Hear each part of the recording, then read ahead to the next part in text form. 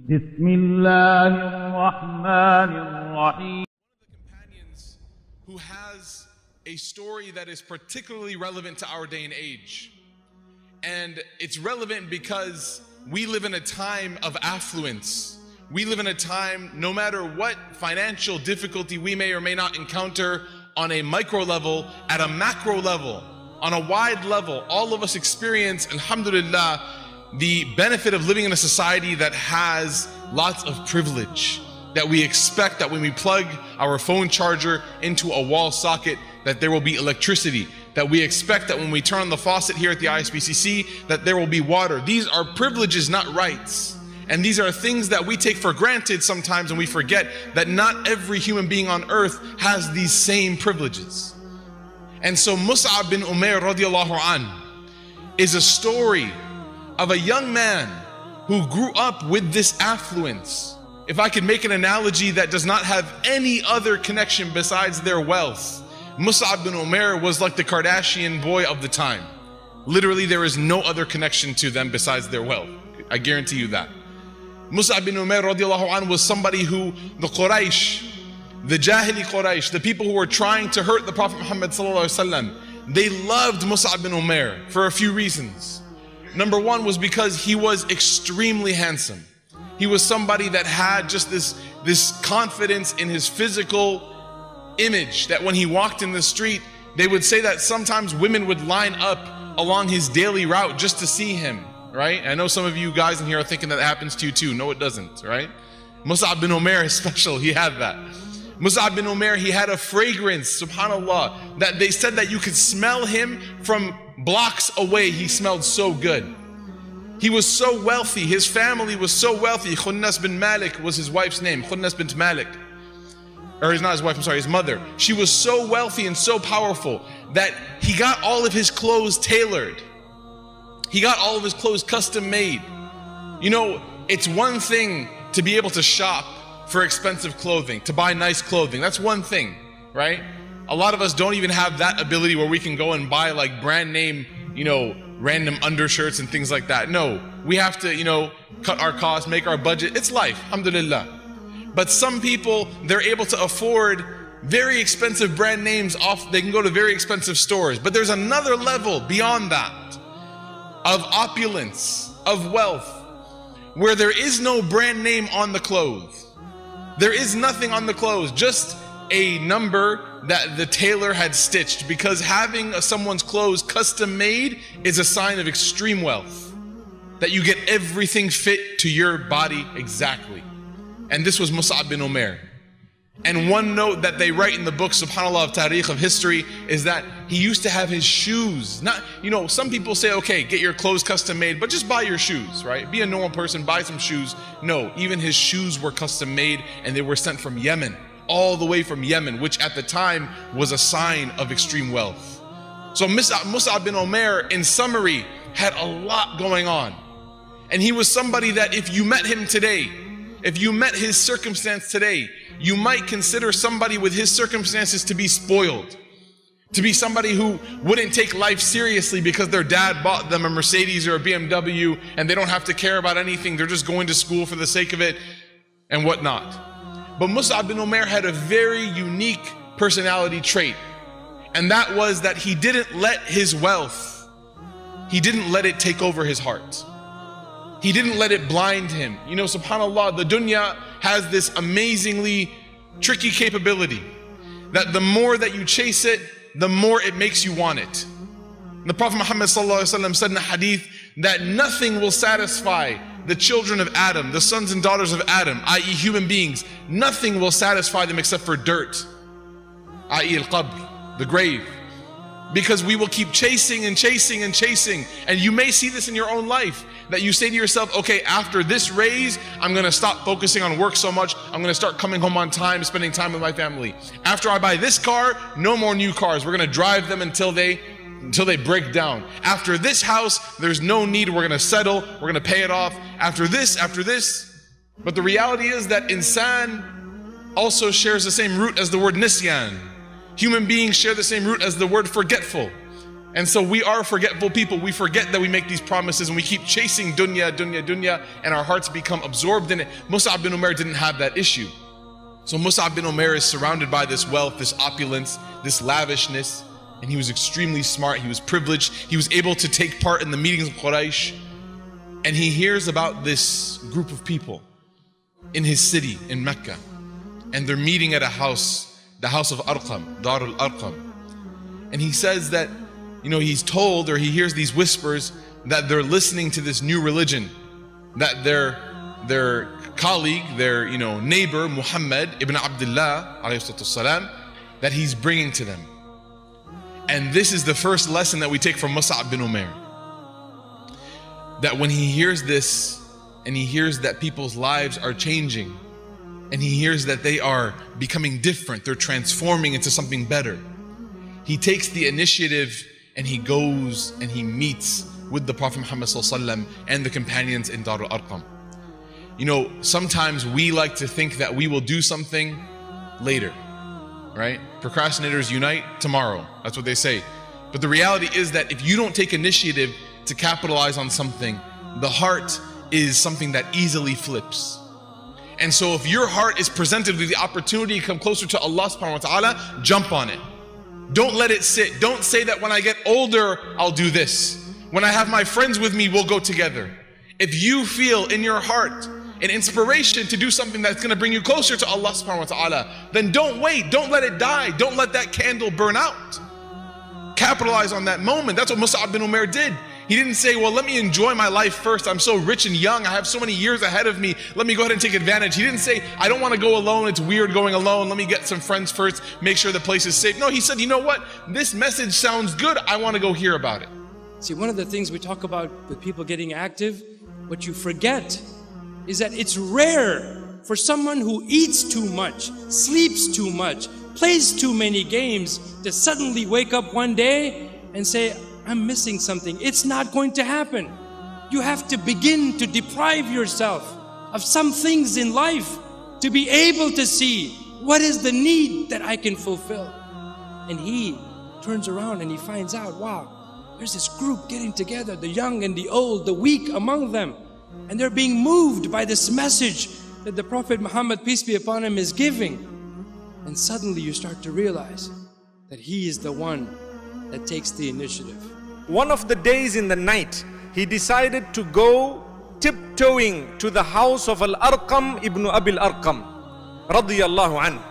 And he knocked on the door. A soft knock was heard on the door. When they opened the door, they found Musab Ibn Umair, this teenager, one of the wealthiest in Mecca, the children of one of the wealthiest in Mecca. And the Sahaba radiallahu anhum, they were so delighted. Rasulullah sallallahu alayhi wasallam was happy. They welcomed him in. He sat down. Muhammad sallallahu alayhi wasallam did not cut his speech. He continued talking. On that eve, he was talking about the fire and Jahannam and life after death, and how people will either go into heaven or hell depending on the deeds that they have done in their lifetime.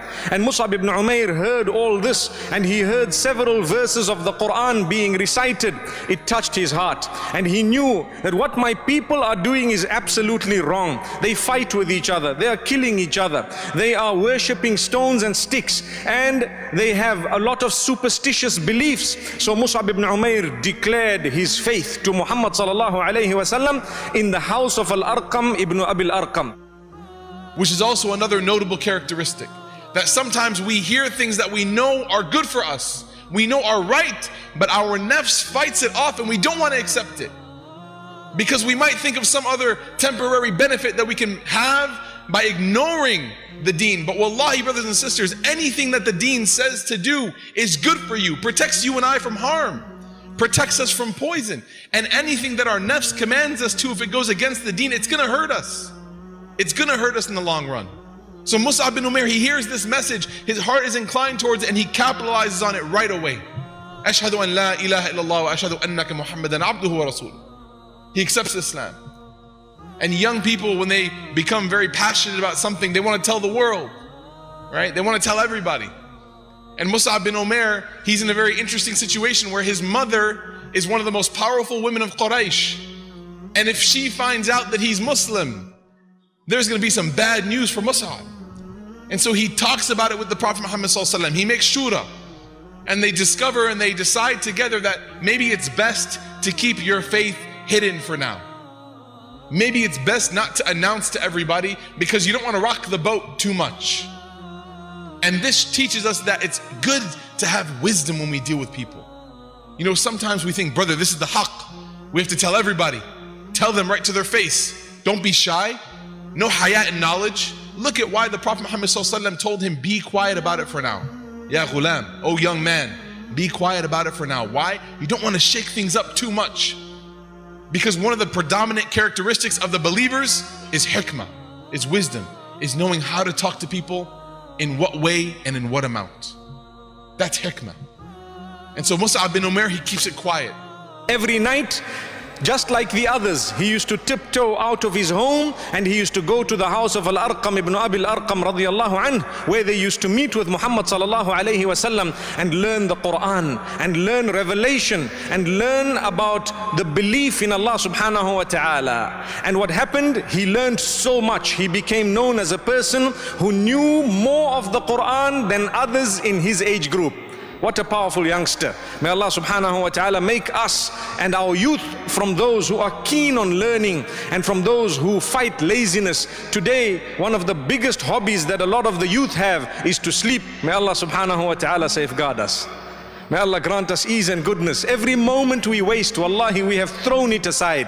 May Allah make us from amongst those who realize and understand that while sleep is important, too much of it is actually not only detrimental to our health, but even to our spirituality and our link with Allah and our preparation for the day that we meet with Allah subhanahu wa ta'ala. Now he starts coming to the halaqas regularly, secretly. He doesn't want people to find out, because to find out in Makkah would be a big problem. Especially with his mother, Khunnas bint Malik. His mother was a very powerful woman. She had a very controlling personality. He wasn't afraid of anybody else except his mother. Didn't want to mess with his mom, like many of us. Right? You could take on anybody, but you can't get on mom's bad side. So he's sneaking in, and one of the kuffar, he saw him, and word spread and finally got to his mother. So they called a town meeting from his tribe. They pulled him in. They said, "Is this true? You become a Muslim? Somebody's seen you pray like Muhammad prays, and we saw you go into Darul Arqam. What's going on?" He said, "Yes, I become Muslim." What can I say? He accepted, he acknowledged. His mother's first reaction was to try to spear him. She was that mad. Then to hit him, but she couldn't do it. She loved him too much.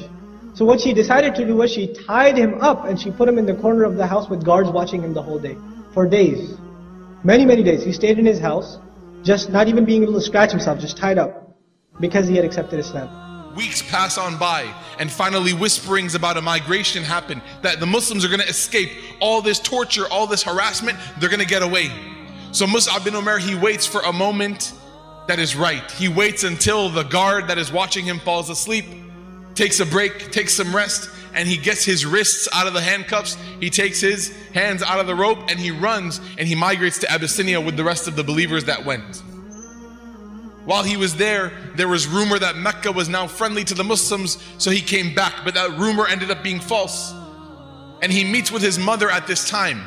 This is months, years later. And his mother says, "Musab, my son, come back to our way. Come back to your family. Come back to the way of your forefathers, your grandparents. Don't embarrass us." And he says, "My mother, I cannot." He says, "My relationship with Allah, it means more to me than anything that you can give me." And she says, "If this is the case," she says, "then these clothes that you're wearing, this money that you have, this wealth that you're benefiting from, kiss it goodbye. It's done. You're not going to take it anymore." Now I want you to imagine something. I want you to imagine somebody that has grown up nearly 20 years, never knowing anything but being rich. Never having any experiences, but that every single thing in their life was paid for. You know, when he used to walk in the streets of Mecca, they said that his clothes would drag behind him by several feet. Why? If you and I did that, you would say, "Brother, pick up your cloth. You don't want to ruin the garment." Well, he didn't care about ruining his garments because he would just buy another one. That's how wealthy he was. I want you to imagine that at the height of this moment, the climax, his mother is telling him that this life that you're benefiting from, you're enjoying, it's gone if you don't give up this message of La ilaha illallah. Any of us in that moment, subhanAllah, we may not give up La ilaha illallah. Inshallah, we would stay firm, but we might try to make a deal. Like, can I get the credit card on Mondays and Wednesdays? And then you take it back on Tuesdays and Thursdays? Like, can you just lower my allowance by 50%? Right? Can we just agree? Because the attachment to wealth is so addictive.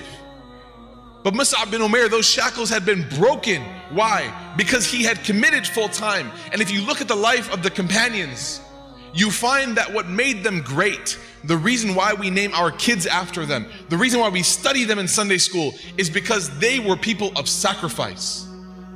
And when you look at the life of Musab Ibn Umair, you see that he is about to make one of the biggest sacrifices in his life, because you know what? Great things only happen when sacrifice is involved. If you want to live a life of mediocrity, then go ahead and don't sacrifice anything. But if you and your community want to make great strides and changes and transformations in the world as we know it, then sacrifice is demanded. That is the cost. And so Musab bin Umair, he knows this. And if you look at the honor the Prophet ﷺ gives him at the end of his life, in the middle and the end of his life, you'll see that this sacrifice, he saw that coming. So he tells his mother, Ya Ummi, I will not give it up. Take all your wealth. And she says, I'm going to lock you up again. Because you know sometimes when people are trying to scare you and nothing ends up working, they start threatening physical punishment again. I'm going to lock you up. He says, I swear to God, if you lock me up, the guy that you pick, we're going to be praying janazah on him tomorrow. Whatever guard you want to guard me, he's not going to live longer than 24 hours. And she's taken aback. She didn't expect this from her son. Because the believer has some izzah. At the same time, they have hikmah, they have honor. They don't get stepped on, but they also don't fight back ruthlessly. They're in between. They have wisdom with honor. And he says, don't lock me up. Listen, I'm not hurting you, you don't hurt me. Let's call it fair. She says, fine, go. He's leaving his house, his uncle stops him. He says, you know these clothes you're wearing right now, they're from your uncle. They're from your father, your late father. So they don't belong to you either. Take them off if you want to stay with Islam. He, the man who everybody looked to for fashion standards, the guy who was like, you know, the most handsome man, the most respected young man in the society, had to leave his house covering his shame with his hands. He had to leave his house naked. This is the state of Musab ibn Umair, radiallahu anhu. Comes to Rasulullah, gets some garb to wear, and now he starts, and totally commits himself to the task of Muhammad sallallahu alaihi wasallam, learning the Quran constantly. He's sitting with Rasulullah sallallahu alaihi wasallam, learning and memorizing the Quran. And he was one of the most beautiful reciters of the Quran. So Musab ibn Umair radiallahu anhu, when it came to the pledge of allegiance in Aqabah, when the first group of people came from Medina and met Muhammad sallallahu alaihi wasallam in Mina, just prior to the Hijrah, approximately 1 year and a few months prior to the Hijrah, the first group of people that came, they had pledged allegiance with Muhammad sallallahu alaihi wasallam from Medina Munawwara in Mina. And what happened is, when they left, they sent a message to say, we want you to send someone who knows the deen and the religion and who knows revelation, who knows some rules and regulations, to come to Medina and to teach us the faith and to keep us on the path. So the Prophet ﷺ chose the one who knew the most at the time, the one who was most befitting for that particular task. The first ambassador of Muhammad sallallahu alayhi wasallam ever, Musab ibn Umair radiallahu anhu, was sent to Al-Madinah al-Munawwara. And he was the first who went. His mission was to teach them goodness and to be a person who taught them revelation and what was right and wrong in terms of the deen. When he arrived there, As'ad ibn Zurara radiallahu anhu, who had accepted Islam in that pledge of allegiance in Aqabah the first time, he was the one who kept Musab ibn Umair and hosted him. One of the chiefs heard about this. He got really mad. One day Musab was sitting outside in public giving the dars, teaching Quran, and he came with a spear and said, you better stop talking to my tribe or I will kill you. And Musab, young man, if anybody else comes up to us, you're holding an MSA meeting, some guy walks in here, you Muslims better stop this or I'm going to take care of you outside in the parking lot, right? All of you like, oh yeah, bring it on, this is what we would do. You know what he says, Musab bin Umair? He looks at this guy threatening him, and he says, well, why don't you listen to what I have to say? If you accept it, well and good. If you reject it, I'll stop bothering you. which just sounds fair. Put his spears, stuck it in the ground, he sat down, and Musab ibn Umair started reciting the Quran, very calmly. And the man heard it, he said, this is the truth. How can I enter this religion? And he became a Muslim. And then he said, oh, wait a second, I know a man, if he accepts, then his whole tribe will accept. Let me get him for you. And he went and got him too. And before this happened, incidentally, this was the chief of a tribe, right? He comes to Musab ibn Umair and said, what can I do to enter this religion? Musab said, you have to go take a shower first and wear clean clothes. Then come back. So he goes, takes a shower, comes back, and then Musab ibn Umair takes shahada from him, and then from the other tribes, and huge chunks, of Medinan tribes start coming into Islam. So Musab ibn Umair was the trendsetter for history. What we have now, what the Rasul ﷺ had as a refuge in Medina, was the work of Allah through Musab ibn Umair. This youth who decided to give up his wealth. In Medina, when the Prophet came, ﷺ, one time he was giving a khutbah, a dars. And Musab ibn Umair came and sat in the majlis. And a lot of people looked at him from Makkah, the ones that knew him. They looked at him and they looked down like this in shame. And a lot of them started crying. You know why? Because he was wearing a torn blanket. This was the man they remembered wearing brand name clothes and amazingly dressed. Nobody dressed as good as he did. Now he's wearing all of this only because he decides he's going to sacrifice all of his preferences for the sake of Allah. So some Sahaba even started crying. And Muhammad ﷺ even looked at him and said, I remember you used to be very, very well dressed. Your family used to dress you well. They used to feed you well. And then the Prophet ﷺ advised and actually congratulated the believers that Allah will give them kingship of when they will have different clothes to wear in the day and different clothes to wear in the night. And the Sahaba said, will we be better off then? And the Prophet said, no, you're better off now. You're better off right now when you don't have anything. Because then the love of dunya, what the Prophet meant, the love of dunya will enter into your hearts.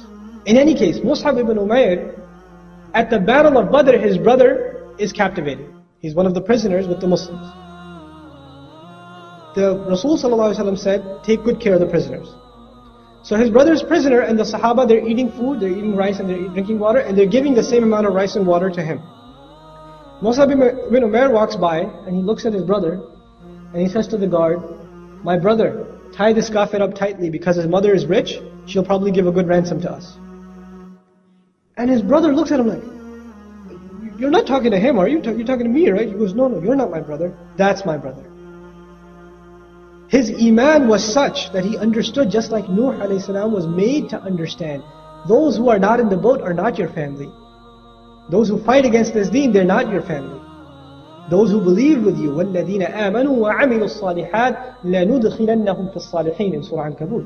Those who have iman and engage in righteous deeds, we will enter them into a new affiliation, a new family of the righteous. لَنُدْخِلَنَّهُم. You're being indoctrinated into a new family. Those who struggle with you in the way of this deen. So this was the character of Musab ibn Umair. In the battle of Uhud, we find the greatest sacrifice that he made. Because his life was littered with sacrifices. It was sprinkled with everywhere you look in his life, he had given something up. Which shows us that it's not just going to be one time. It's going to have to be a personality disposition. So he's in Uhud, and for those of you who do know or don't know, Uhud was a time that was very difficult for the believers.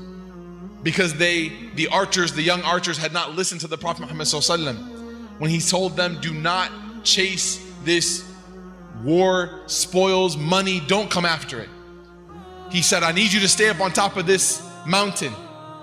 And no matter what's happening, if you see the birds eating our bodies, don't come off of this mountain. You are our last protection.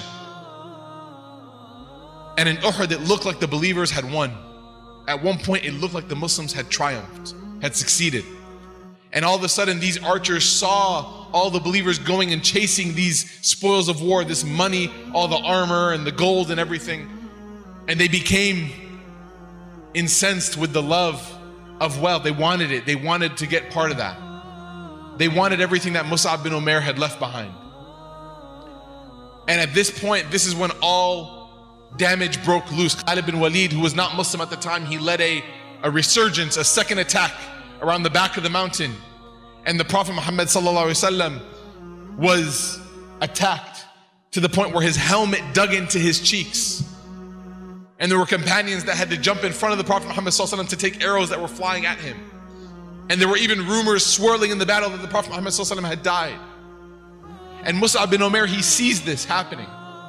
And he has the flag that has the kalima on it to represent the side of the believers. He has that in his hands, and he sees the Prophet ﷺ is being attacked. So he starts yelling takbir, and he starts calling out these chants to draw the attention away from the army that's attacking the Prophet Muhammad ﷺ. And he takes his horse and he rides as fast as he can, and he curves to take the army away from the Prophet Muhammad ﷺ. And it works. The plan that he has, it works because they draw away from the attacking the Prophet Muhammad ﷺ. But now they know, and he knows that he's gone. In that moment, he had to make a split decision. Who do I love more? Myself or the Messenger of Allah? You know, the decisions that we have to make, they don't demand us to give our life. We're not sitting in a battlefield saying, who do I love more, the Prophet ﷺ or myself? We're sitting in bed at Fajr time. Who do I love more, Allah and His Messenger or myself? We're sitting at work when we know that there's decisions that might be unethical. We're sitting and watching something that might be destroying our heart. Material on the television or on the computer that might be eating us alive. And the question we have to ask ourselves, we don't have to go and throw our bodies into the battlefield. We don't have to do that. We just have to say, at this moment, who do I love more? Allah and His Messenger or my own self? And the Prophet Muhammad ﷺ said, none of you will believe until I am more beloved to them than their own selves. So Musab bin Umair, he runs and he takes his horse, and he knows that this is it. He knows that he's going to be trampled. He knows that he's running into an army where he is one and there's 70, 80, 90 people about to attack him. But he wants to make sure that he holds that flag of Islam high. And so one person on the other side of the Quraysh, he targets the hand that he sees, because this is a symbol of strength. The flag being up in the air is a symbol of strength, that the Muslims are still strong. So he takes his sword and he takes the arm that's holding the flag, and he cuts that arm and he chops it off. And Musab bin Umair, before the flag can even tumble to the ground, he drops his sword from his other hand and grabs the flag and keeps it in the air and says, وَمَا مُحَمَّدٌ إِلَّا رَسُولٌ قَدْ خَلَتْ مِنْ قَبْلِهِ الرُّسُلُ. He says, and Muhammad is but a messenger. Other messengers before him were also killed. And the same man who cut his right arm then cuts his left. So the flag begins to fall, and he grabs it now with whatever he has left of his arms and holds it to his chest. And he says, وَمَا مُحَمَّدٌ إِلَّا رَسُولٌ قَدْ خَلَتْ مِنْ قَبْلِهِ الرُّسُلُ.